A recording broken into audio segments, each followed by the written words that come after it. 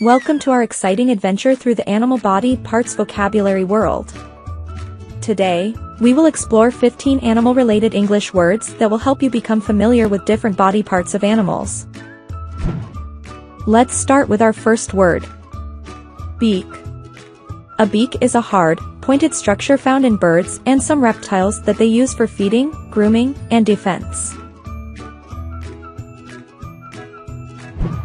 Next up we have claws.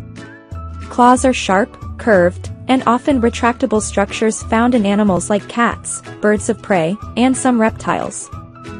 They are used for hunting, climbing, and self-defense. Moving on, we have hooves. Hooves are the hard, protective coverings on the feet of animals such as horses, cows, and deer. They provide support and help animals move across different terrains. Now we have antlers. Antlers are bony outgrowths found in male deer, elk, and moose. They are shed and regrown annually and are primarily used for male-to-male competition and displayed during mating season. Now we have horns.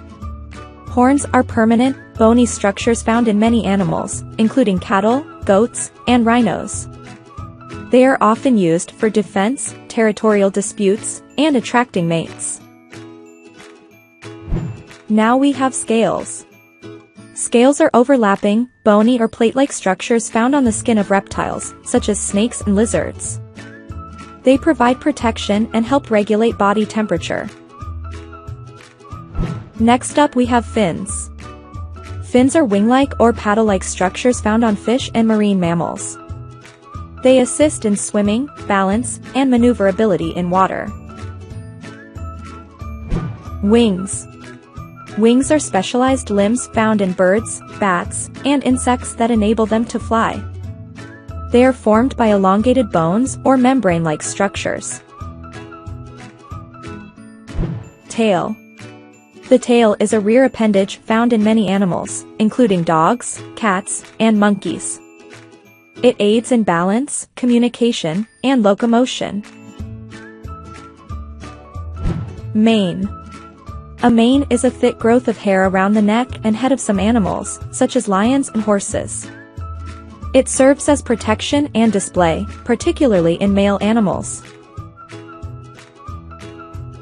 These animal-specific body parts contribute to the diverse adaptations and functionalities that allow different species to survive and thrive in their respective habitats. If you enjoyed the video, don't forget to give this video a thumbs up and subscribe to our channel for more fun learning videos like this.